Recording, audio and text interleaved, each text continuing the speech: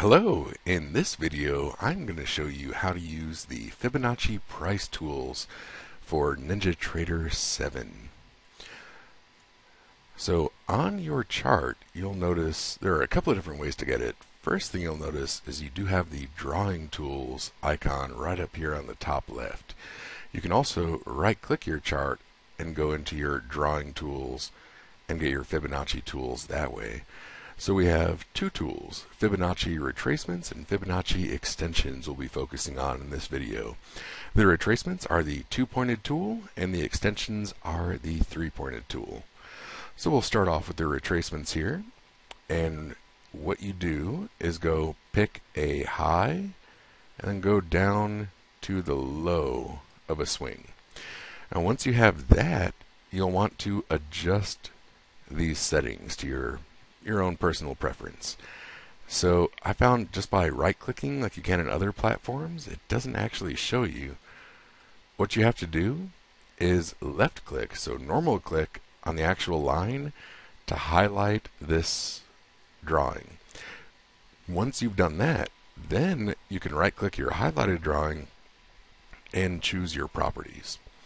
This brings up your adjustment field where you can choose your coefficients and also choose a few other settings. So you can customize this to your heart's content.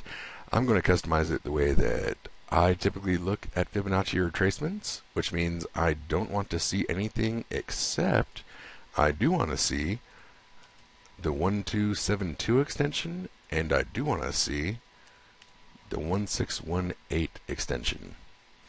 After that, I like the lines to extend to the right, so I will check that box as well. And then I will hit apply and OK. And we can see those levels will populate exactly how we want. The next tool is going to be the Fibonacci extensions tool, aka the three-pointed Fibonacci tool. So from that, we'll be able to, once again, pick a high and a low of a swing, and then move the cursor up to that third point that we want to look at. Just like with the retracement tool, if we want to actually edit any of these settings, which I do, you have to click on one of the lines that are drawn, and after that tool is highlighted, then you can go down and choose your properties. Same thing, adjust this to your heart's content. I personally only like looking at the 100% line on my three-pointed tool. So I'll turn everything off, and I also like that line to extend to the right. And once again, we can hit apply and OK. And then there we have it. The two-pointed tool and three-pointed tool configured to my liking, and exactly how you find that in multiple places.